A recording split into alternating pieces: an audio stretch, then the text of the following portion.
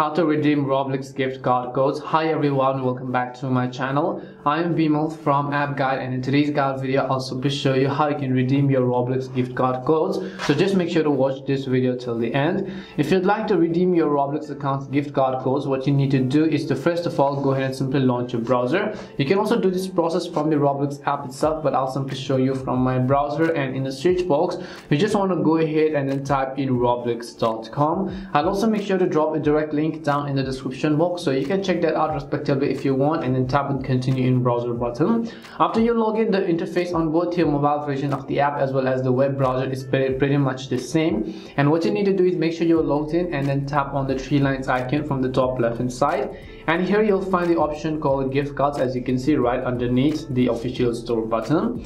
Once you do that, you'll have the option to actually go ahead and buy gift cards, but we're not going to do that. We're going to redeem it. So just tap on the redeem option from the top right. Once you tap on the redeem option, it will directly take you to a page where you can simply redeem your Roblox code. So whatever type of code you have, maybe it be a physical gift card, your promo code, or your virtual item code, your gift card code, e-gift card, and so on, you simply need to enter them here and just tap on the redeem button, and the code will successfully be applied to your Roblox account, and you can use them depending upon its value. And that's all it takes to redeem your Roblox gift card code. We hope the video was really helpful, and if it did help you, then make sure to leave a like and subscribe to our channel.